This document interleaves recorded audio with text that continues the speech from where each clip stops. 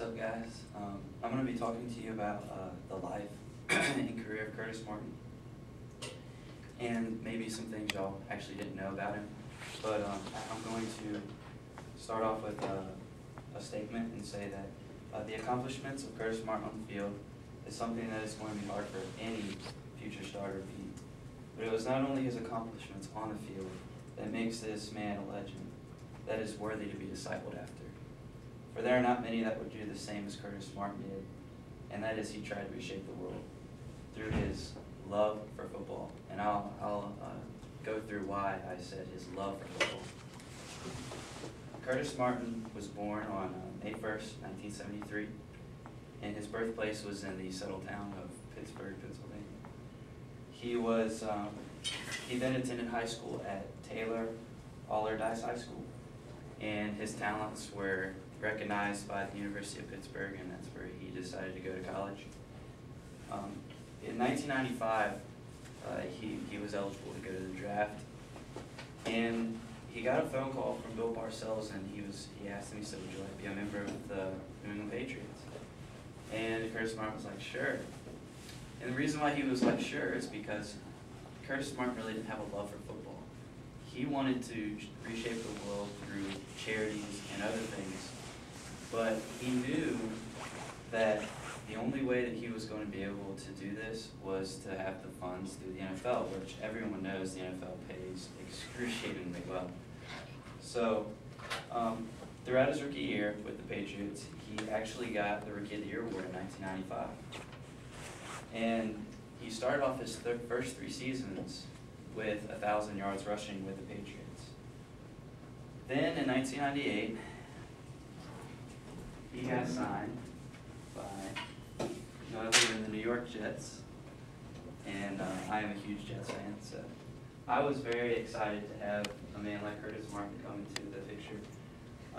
He actually decided to sign with the Jets because Bill Parcells was the coach for the New York Jets. He actually had switched from the Patriots to the Jets.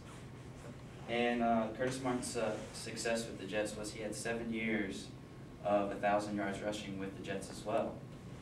And in this, he accomplished a feat that only Barry Sanders had accomplished, and that is start his career off with 10 straight seasons of 1,000 yards rushing.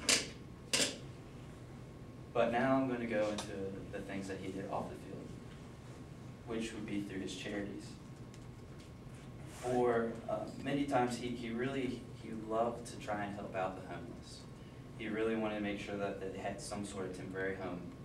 And he actually wound up staying with a guy for about 3 hours outside and below freezing. He finally convinced the guy to go into a temporary home. And I just thought that was a really cool story. I mean, you don't hear many celebrity, like NFL players doing that with homeless people. He also tries to help single mothers, and he also is very big with trying to send doctors to third world countries to help with operations and stuff in other countries. And that is actually a company called Surgical.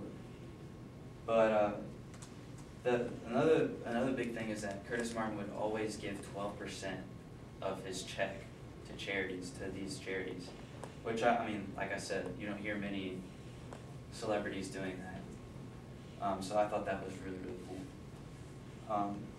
In 2006, Curtis Martin decided to retire, and the reason why he did so is because he had a knee injury the year before, and they were telling him that if he continued to play and hurt his knee again, that he would probably have to use a cane by the age of 38.